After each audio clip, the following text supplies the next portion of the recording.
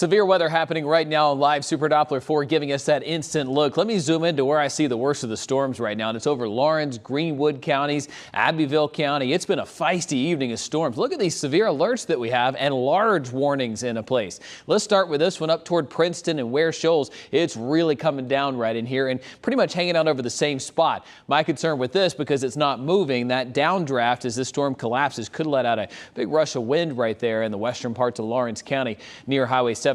So watching that closely. Then you scoot on down here to the northern part of Lake Greenwood. We've got some feisty winds as well, 60+ miles per hour possible from Coronacre toward Cross Hill. This warning goes until 4:30, and then a newly issued warning here for the southern end of Greenwood County for Bradley, Troy, Kirksey. This is a very feisty line moving into southern part of Greenwood County, putting a track on this. It'll be in Callison, Gaines Crossroads, Kirksey, and then Cambridge at about 4:37. Scooting up the hill a little bit, this is right along Henderson County and Greenville County, just north of the water reservoir right there. We have a feisty storm that looks to be on its way down as it's moving toward Columbus and Saluda as well as Landrum. As we look outside from Greenville right now, it is just a very hot day, 91 degrees, feels like 94.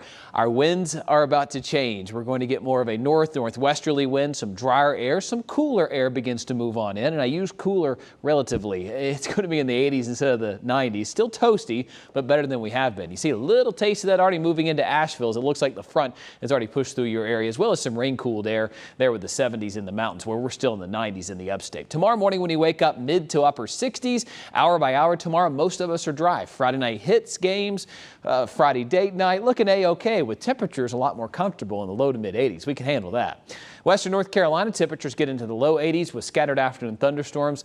We're going to be watching that because things are going to change for us and we get a bit more unsettled going into the weekend. Let me show you the latest computer model. Most of us are dry as we go into the overnight hours beyond these storms this evening. Then we see tomorrow an isolated chance, mainly in the mountains, 3, 4 o'clock. The rest of us are dry. However, going into tomorrow night into Saturday, we'll have a shower here, a thunderstorm there.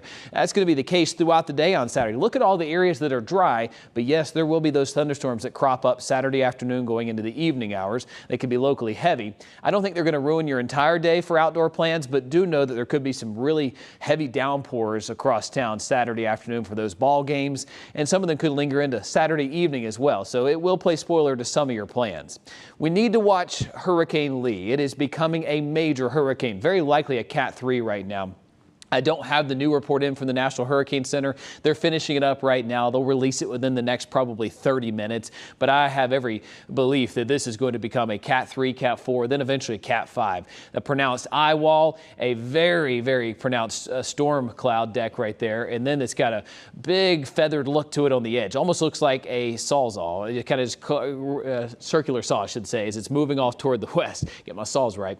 It is very organized. Unfortunately, this is a major storm that is just a monster, really. Winds are at 105 miles per hour with the latest advisory. It's pushing toward the west. New track has this as a Cat 5 by Saturday. Cat 4 as we go into early next week. And again, we have every indication that this is probably going to make a turn to the north, but it looks like it stalls out, and then goes to the north. We'll likely still be tracking this system this time next week as it sits somewhere in here. It's going to be a long road ahead with this one. Thankfully, it's not over land as it's doing that. It's just sitting here, Cat 4, Cat 5 strength for a couple of days. Here comes the cold front that's going to steer all this. Middle of next week gives us some cooler weather, some rain here and there. But here we are. If that cold front comes in any slower, look how close this gets to the United States. This will be a couple hundred miles offshore of New England. That's why we say from Maine to Florida, we've got to watch Lee. A full tropical breakdown coming up in our next half hour. 4-day looks like this: 86 tomorrow, 81 on Saturday. No washouts this weekend, but it could feel like that at times on Saturday as there will be some rain, pretty heavy at times. 84 by next week, and then look at that. I've got 70s in the forecast with that next cool down coming in. Western North Carolina, I've got low 70s in the forecast next week.